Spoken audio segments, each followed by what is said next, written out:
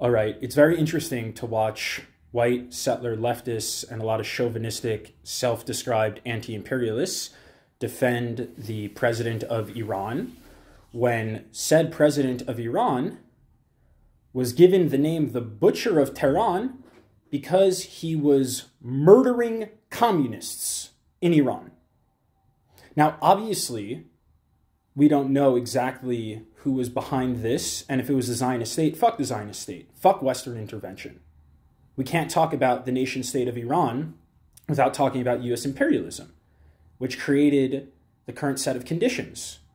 And also, it is extremely suspect to see anti-imperialists defending somebody who butchered Iranian communists in the name of Marxism, defending this individual as an anti-imperialist when said anti-imperialist is butchering self-described communists.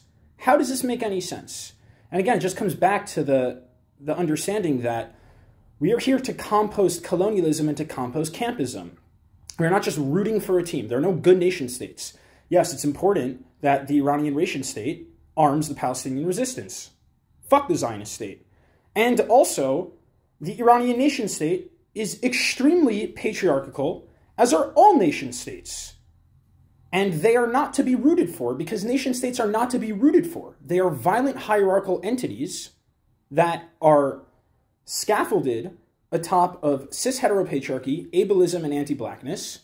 And we are not here to root for these violent constructions. We are here to dismantle them and compost them together from every river to every sea.